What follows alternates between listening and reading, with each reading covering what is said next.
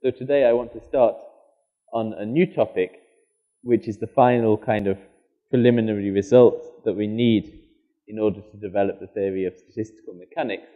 And these are a few simple results from quantum mechanics.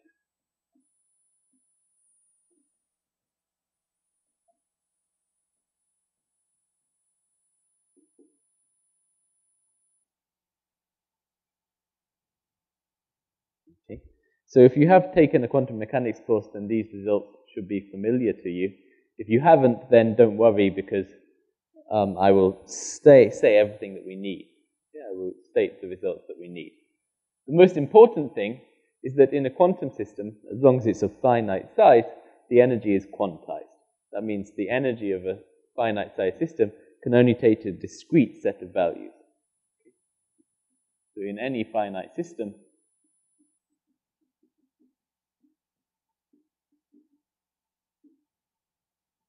the total energy, E, can only take a set of discrete values.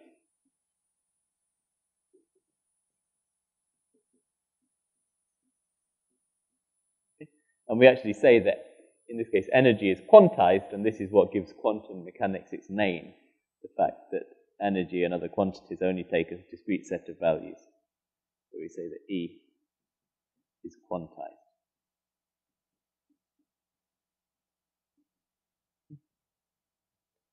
If I draw this as a graph, if I plot the values of E of the system, it's not a continuum. So it's not a smooth line where the system can have any value of energy it likes. Instead, there are certain values of energy which are allowed and certain values of energy which are not allowed. And different systems will have different energy spectrums, but in general this is true. So the system can have this value of energy or this value of energy, but it cannot have a value of energy somewhere in between. Okay, this is what's meant by quantization of energy.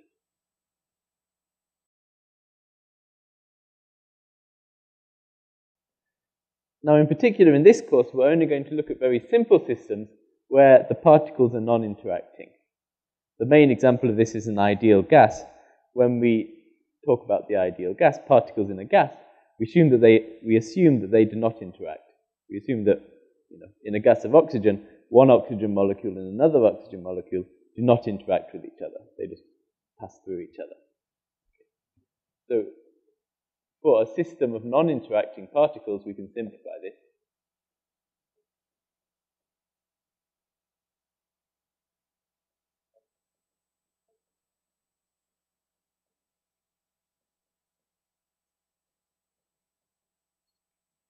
For a system of non-interacting particles, you can say that the total energy is just the sum of the individual particle energies. So let's say there are n particles. And the single particle energy levels I'm going to do is epsilon, to differentiate them from the total energy of the whole system.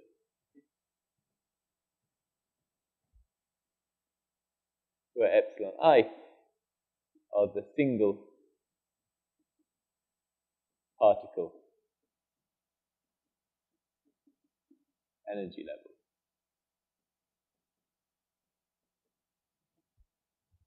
And these are also quantized. So not only is the energy of the whole system quantized, but, well, necessarily from this formula, it follows that the energy of the individual particles in a non-interacting system is also quantized.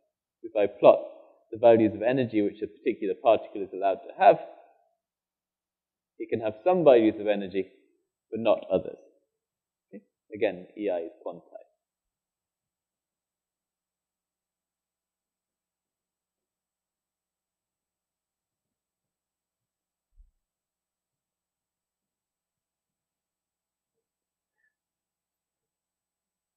Now, we are going to develop a theory of statistical mechanics based upon quantum mechanics.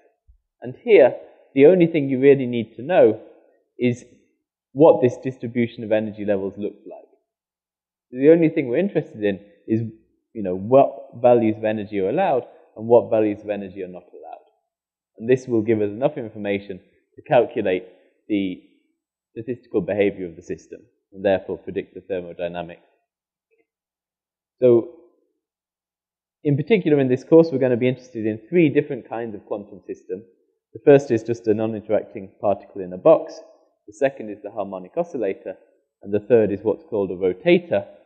And in each of these 3 cases, I'm just going to say what the energy levels are. So what values of energy are allowed, what values of energy are not allowed. And this is all the information we need. We don't actually care what the particular energy, what particular wave function or other characteristics are. Okay, so, as I said, we're going to do 3 examples of these single particle energy levels.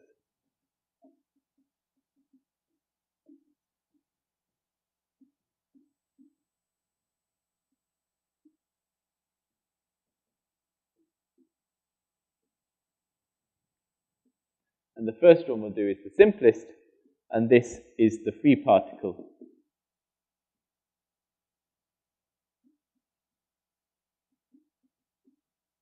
in a box. So we imagine we have a particle which is confined to move in a box of finite size, and we want to know what are the possible values of energy, in other words, kinetic energy, of this particle. It's free, so it experiences no potential, so all of its energy is kinetic. So the 1D case is very simple, so I'll actually do it fully in 1D. Okay? So suppose we've got a box of length L. So you have a one-dimensional box like this between 0 and L. Okay? And you want to know what values of energy are allowed.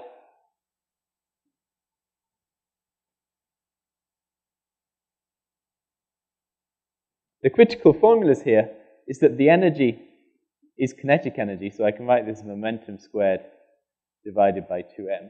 That's kinetic energy.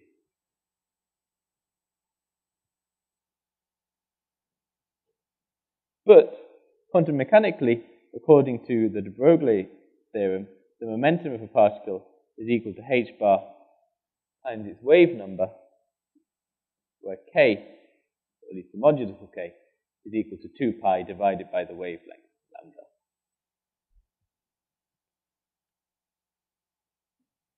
So the energy of a system is related to its momentum. The energy of a particle is related to its momentum, which is defined by its wave number, which depends upon its wavelength.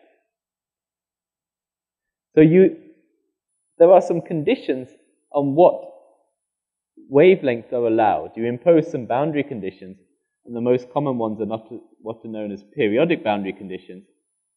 Suppose I've got a wave inside this box. You demand that the phase at this point is the same as the phase at that point.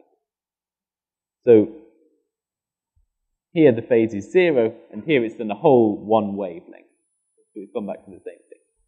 So this is allowed, and you can also have one which fits in twice, something like this.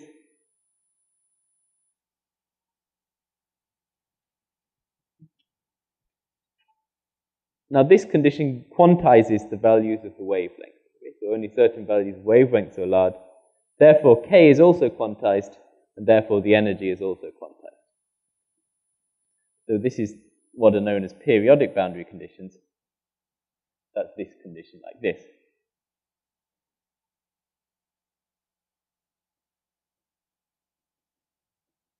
So what this tells you is that the length of the box must be an integer number of wavelengths. That's as I've drawn it. So this is the case n equals 1 in blue, and this is the case n equals 2 in red. We'll see it can be faster and faster. Okay? So here n is an integer.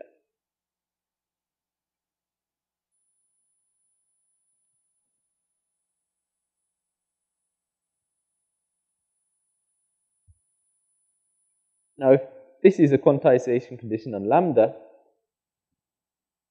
lambda is equal to L over n. This also tells you what k must be. K is equal to plus or minus 2 pi over lambda. So this is equal to plus or minus 2 pi over L times n.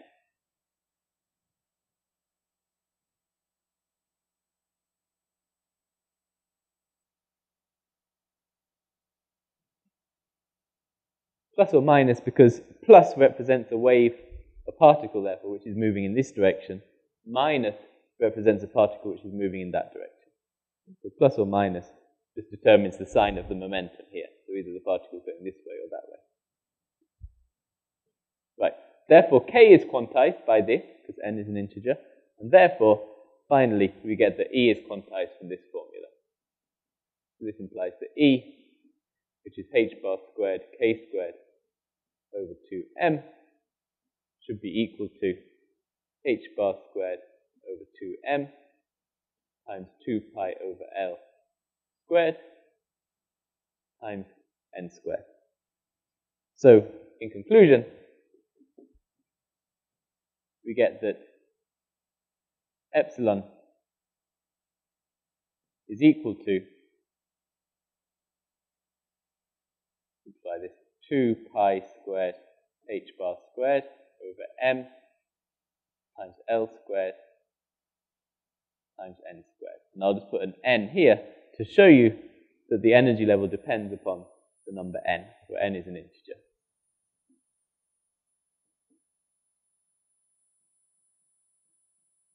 Okay? And the fact that k can either be positive or negative, I will put into the constant n, so I'll assume that n can either be positive or negative, corresponding to a wave going this way or that way. So that's the result. This is the quantization of energy levels in a one-dimensional box.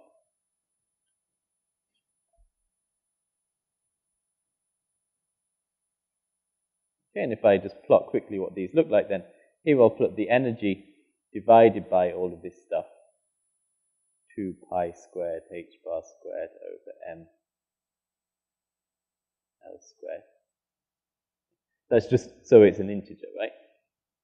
So first of all, energy can be equal to 0, and there's just one state there when n is 0.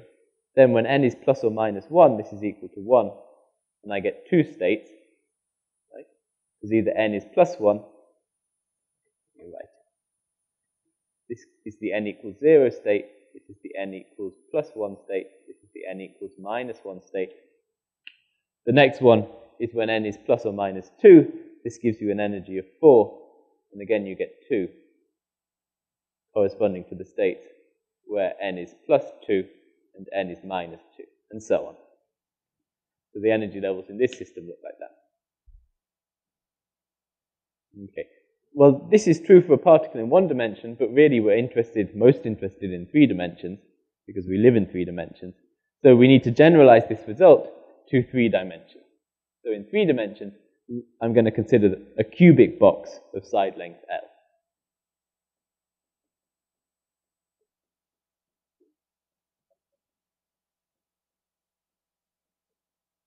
In other words, I consider a box which looks like this, and all of these lengths are L. So it's a cube. And inside of this cube, we've got some particles. Now in this case, K is a vector, Kx, Ky, Kz, and energy is h bar squared times the length of this vector squared over 2m. Okay.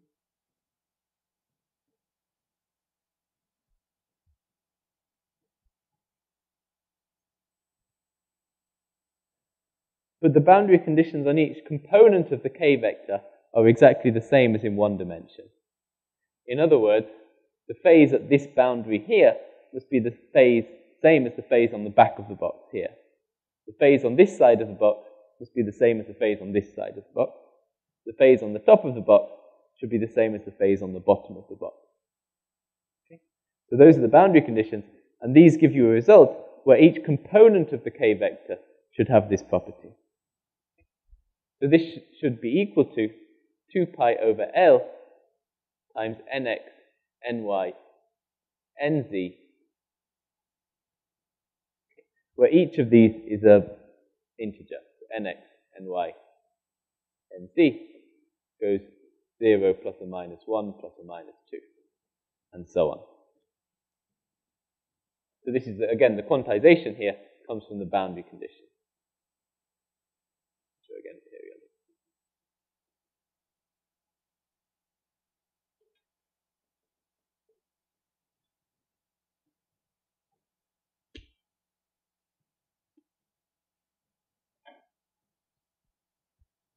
Okay, so again, we get the result. If we just put this into there, we get the result that the quantization of energy, E, is h bar squared over 2m times 2 pi over L squared times the length of n squared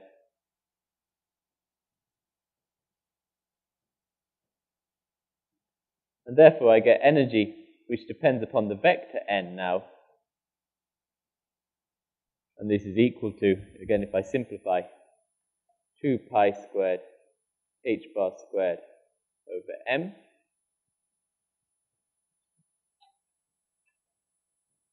times, I'll explain this in a minute, v to the minus 3 over 2. V is the total volume of the box,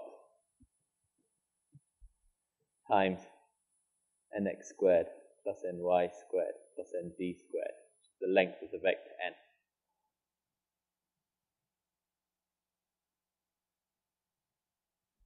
Okay, and again, this is the result. This is the quantization of energy in 3 dimensions. So again, we can ask what do the energy levels of this look like. In 3 dimensions, they're quite much more complicated. So if I draw a similar picture as before, so up here, I'm going to draw the same thing. So this is epsilon divided by the constant 2 pi squared h bar squared over m v to the minus 3 2/3.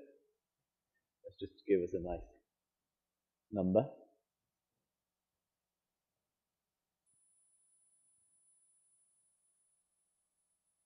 And I'll just draw what energy levels are allowed. Well, first of all, the lowest energy level occurs when all of these things are 0. Right? If this is 0 and this is 0 and this is 0, then the total energy is 0. So the lowest energy level is epsilon equals 0. And this corresponds to the vector 0, 0, 0, where all of the n's are 0.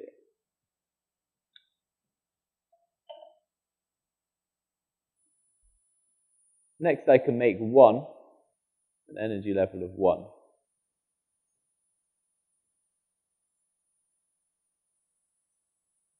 How do I make an energy level of 1? Well, I need that this plus this plus this equals 1. Right? So either this one is 1, or this one is 1, or this one is 1. And if n squared is 1, then n can be either plus or minus 1. So in total, I get 6 energy levels here. 1, 2, 3, 4, 5, 6. I get 6 energy levels here, corresponding to the state 1, 0, 0, minus 1, 0, 0, 0, 1, 0, 0, minus 1, 0, 0, 0, 1, and 0, 0, minus 1. So I get 6 states there.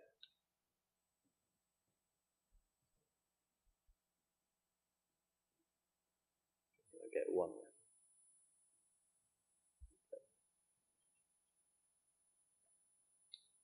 Okay? Now, the next one is when this thing can be equal to 2. Okay? The next one which is possible is when nx squared plus my squared plus nz squared is equal to 2. And I can do this, in fact, in 12 different ways. I can do 1 plus 1 plus 0, or 1 plus 0 plus 1, or 0 plus 1 plus 1. That's 3 ways.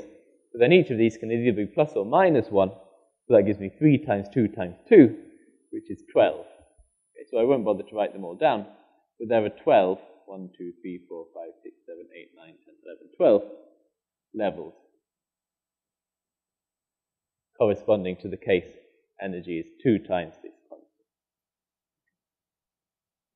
Next is 3.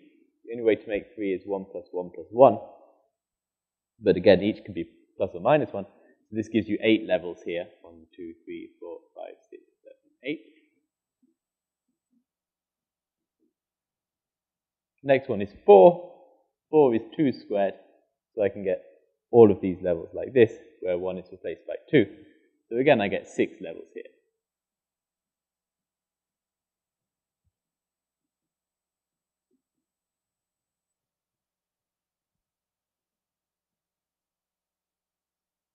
And it continues up, right? So you see that this is actually quite a complex behavior. The number of levels, depending upon the value of the energy, is quite a complex function, right? It goes 1, 6, 12, 8, 6. It's quite random. And we'll see that this is indeed a problem when we go to develop the theory of the ideal gas. We cannot solve it exactly because of this complex behavior of the levels. So instead, we'll solve it in some approximation where we don't count exactly the number of levels, but we make some average. Okay, so that's the 3D cubic, a particle in the 3D cubic box, and we'll use this one to develop the theory of the ideal gas. Right, so now the second example of a quantum system is the harmonic oscillator.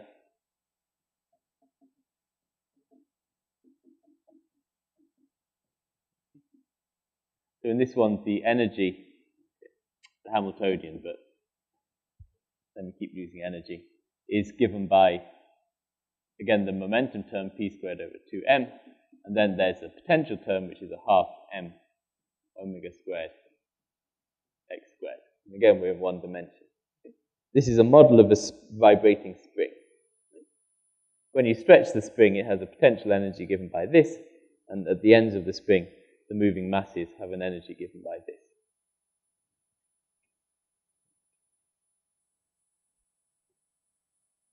Okay. So the quantized energy levels, I will just state the results. You will have seen it if you've done a quantum mechanics course. But the quantized energy levels are labeled by, this one is very simple. It's labeled by an integer n, and they are equal to n plus a half times the Planck constant times the frequency of oscillation. So here n is just a positive integer.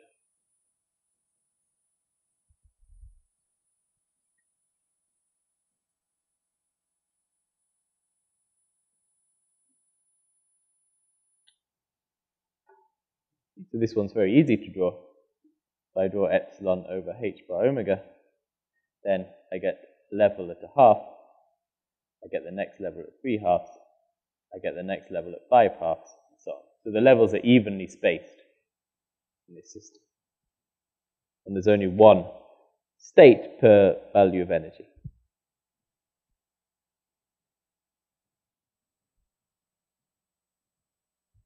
Okay. Now the final system I want to describe to you, again, if you've done a quantum mechanics course, you will have seen the result is what's called a rotator. So the classical picture is very simple. I imagine I've got a stick which is fixed at one point and is allowed to rotate arbitrarily around this point.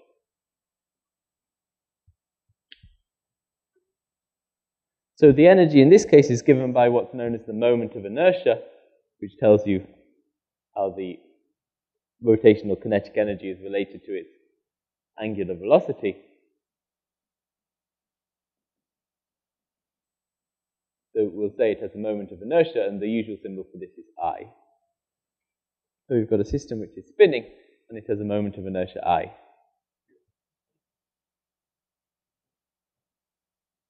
Now in this case, the energy is given by 1 over 2I times the square of the angular momentum.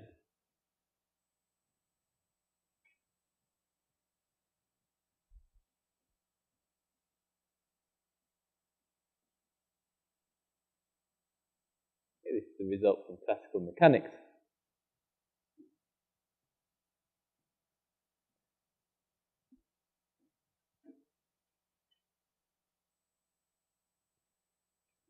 And if you've done a quantum mechanics course, you will know that the L squared operator, the angular momentum squared operator, has energy levels which are labeled by two numbers, which are usually given the labels L and M. and the energy in particular is 1 over 2I times h bar squared times L plus 1.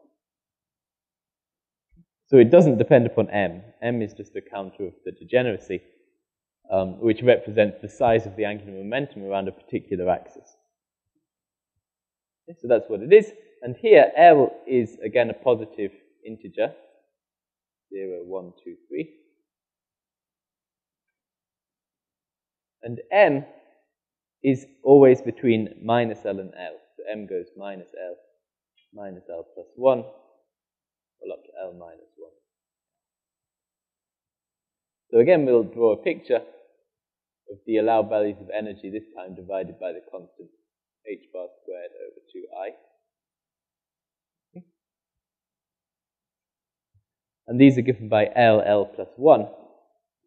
So in the first case, if L equals 0, then you get energy 0. So you get one case, which is L equals 0, m equals 0.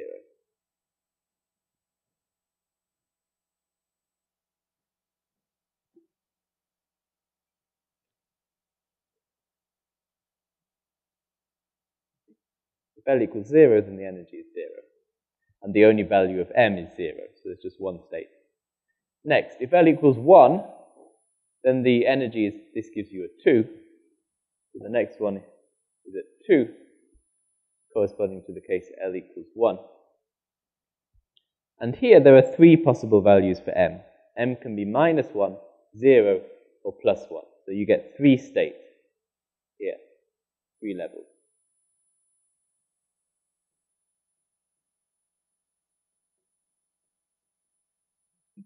Corresponding to this case, m equals minus 1, m equals 0, m equals plus 1.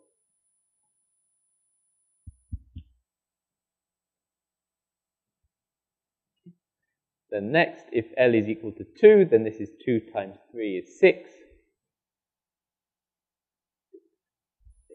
And here m can be minus 2, minus 1, 0, 1, or 2. So that gives you a total of 5 levels. Corresponding to m equals minus 2, minus 1, 0, 1, 2.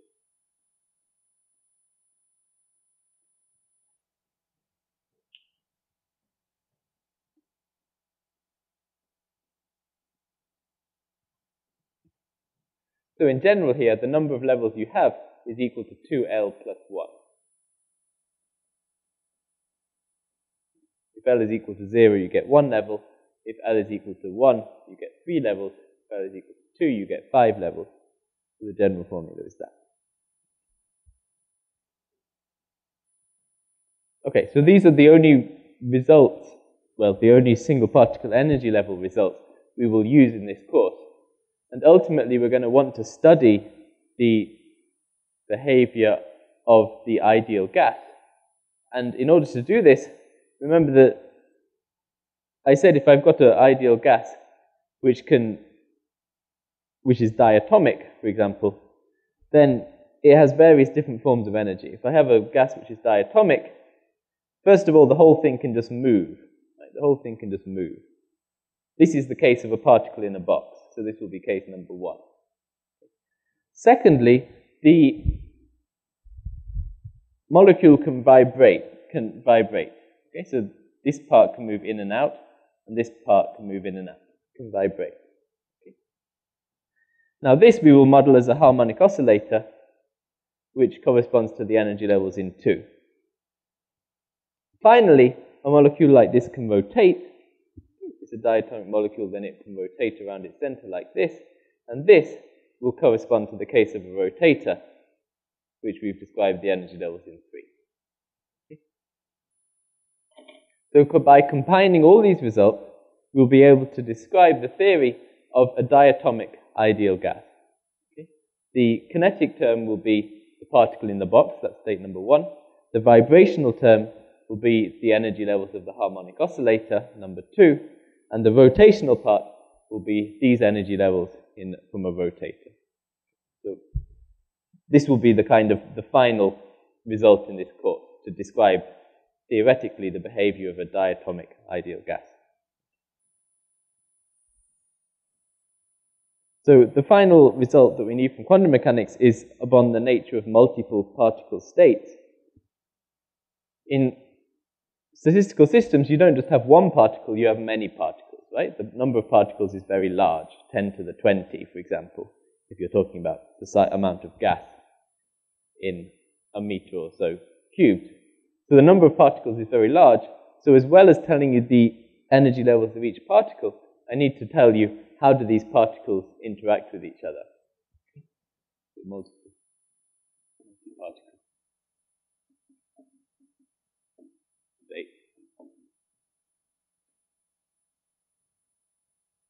Now in quantum mechanics, if I have two particles of the same kind, then they are indistinguishable. That means I can't tell them apart. So in quantum mechanics, two particles of the same type are indistinguishable. So we introduced this term last class, talking about combinatorics. It means that they can't be told apart. You can't tell which is which.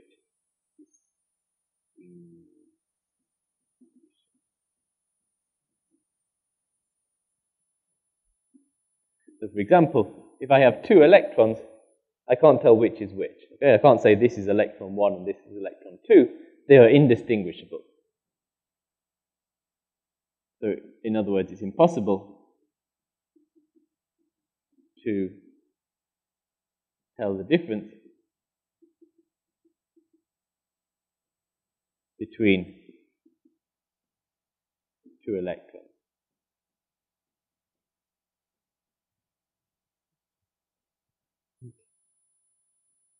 So in a gas, say in the gas of helium, I've got lots of atoms of the same type, and therefore they are indistinguishable. I have to treat each atom as if it cannot be distinguished from the other atoms in the gas.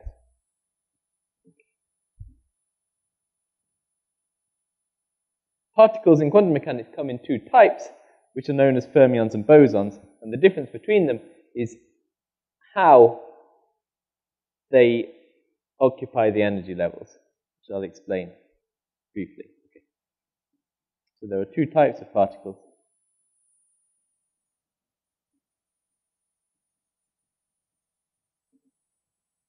Which are known as bosons and fermions.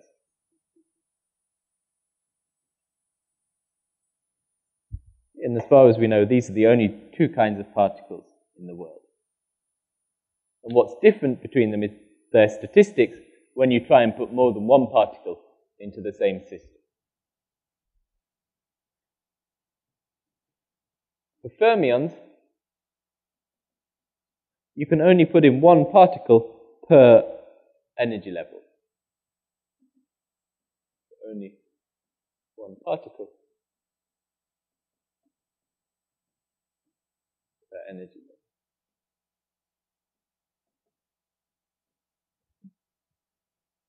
So once a particle has gone into that level, if I put another particle into the system, it can't go into the same energy level. It must go into a different one. But for bosons, we can put in as many bosons as we like into the same level. So as many particles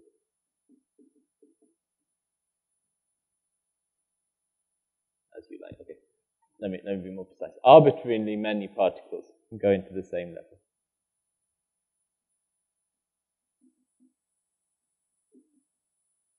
Arbitrarily.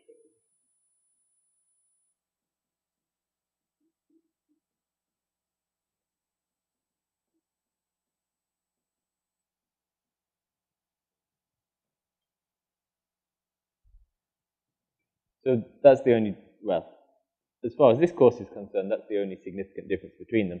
So I want to illustrate this in some pictures. Suppose I've got a system which has energy levels like this, say 1 there, 3 there, 2 there. So this is 3 copies of the same system. And I fill it up with particles.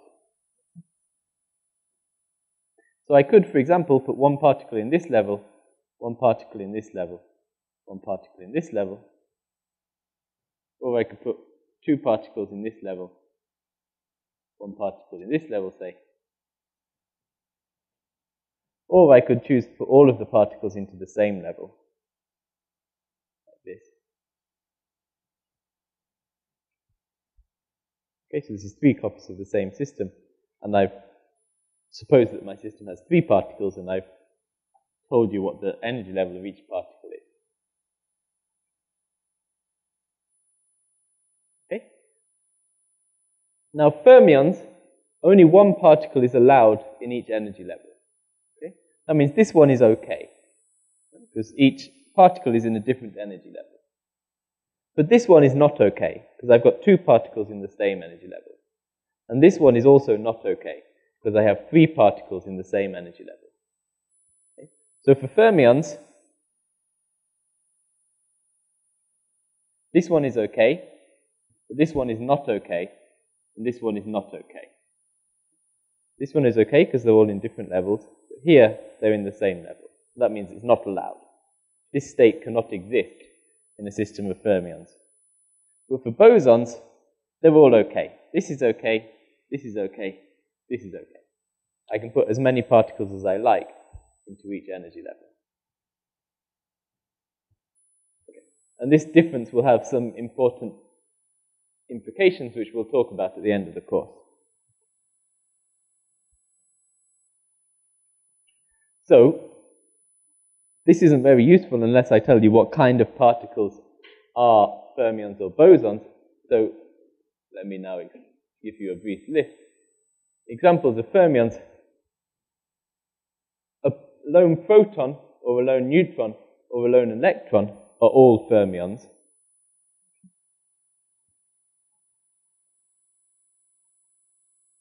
Another example of a fermion is if I have an atom X, which has some atomic mass n, where n is an odd number.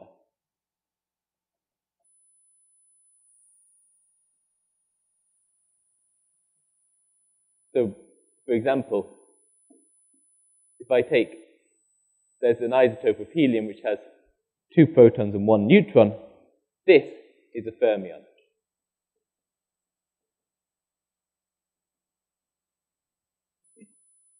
If the total number of particles in the nucleus is odd, then it's a fermion.